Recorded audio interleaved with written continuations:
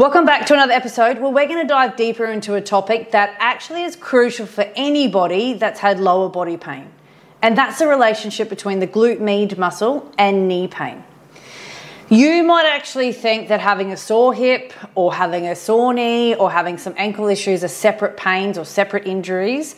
Well, they're not. They're deeply connected, and I'm going to go through that today. So if your pelvis, if you move and your hips and your pelvis look like a washing machine or feel like a washing machine, we don't want that. We want the glute med to stabilize the pelvis throughout every movement we do. Now, you've got to remember the kinetic chain, okay? We move biomechanically is the way that we move, and the kinetic chain is everything is connected, all right? So the hip joint, so the glute med is attached to the pelvis, which attaches then to the hip joint, and the next joint now to be affected once the glute med has any dysfunction is the knee, because it's the next joint in line.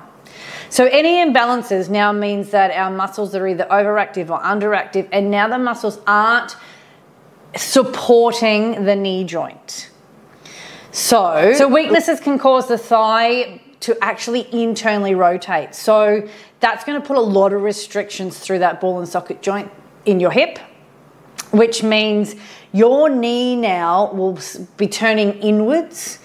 And when this happens, and I don't want to like freak everybody out, but when this happens, your foot now will start rolling in. So we'll lose that natural arch support in our foot just by a percentage of that. Firstly, glute med dysfunction, hip internally rotating, knee now has a percentage of internal rotation, and your foot starts to drop. This is all biomechanics. This is what happens not just to Debbie next door, but this happens to everybody that has any of this dysfunction. That's not to mean that you have to go and check it out, but if you actually are guessing what you're doing, go to rebuildprogram.com.au, check out the Rebuild app that I've designed. There is no guessing anymore. It's very specific. It's very simple, because we've got to keep it simple when we're doing rehabilitation.